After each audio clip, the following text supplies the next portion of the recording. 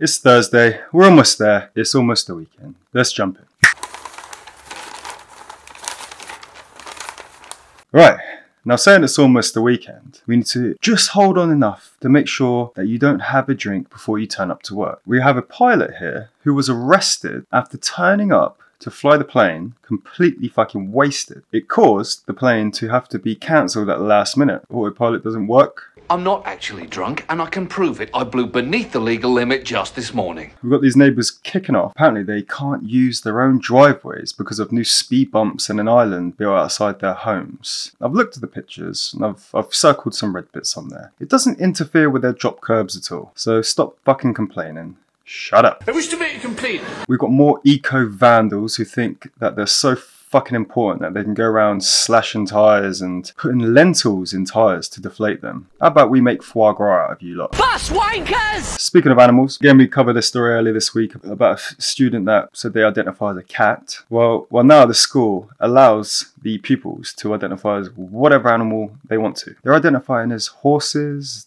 cats, dinosaurs, and they're actually communicating with each other, making animal noises. We need to stop this. We are really fucking kids up. Stop. Completely ridiculous. Speaking of fucking around with kids, this mum in a cheerleader outfit thought it was a good idea to join a school brawl and beat somebody with a rolling pin. Have these people got no shame? It's a fucking rolling pin.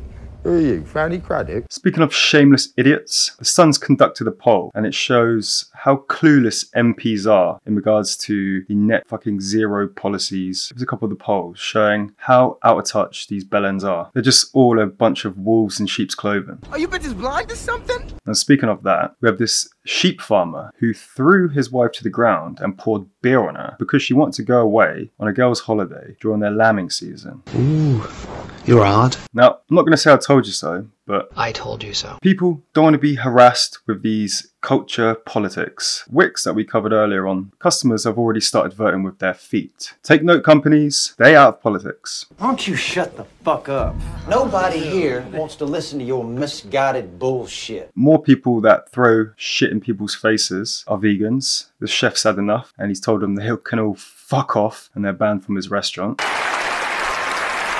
More people that can fuck off is Mizzy. He's back at it again, breaking into people's houses. This time he got chased by a dog. I really wish that dog caught up with him. It's okay. Soon. You are in for a treat. These people actually did fuck off without paying their £215 bill at a restaurant. They pretended to go outside for a cigarette and never came back. I hope that a lot of restaurants around the area will see these pictures and make sure that they are never allowed in their restaurants. I fucking hate pikeys. This fucking creepy woman, adult star, OnlyFans loser, kissed 1,000 of her fans at a show, which is gross enough, while she had COVID. Fucking deplorable human being. What a fucking bitch, am I right?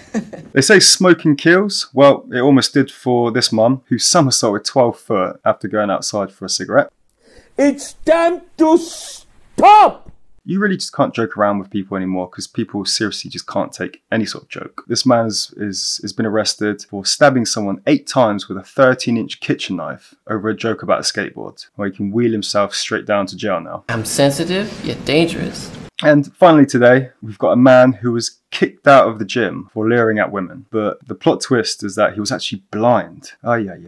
But I cannot see, I'm legally blind. Right, hold on. We're almost to the weekend. I'll see you back tomorrow. If you like the video, give it a thumbs up, hit that subscribe button, and I'll see you then.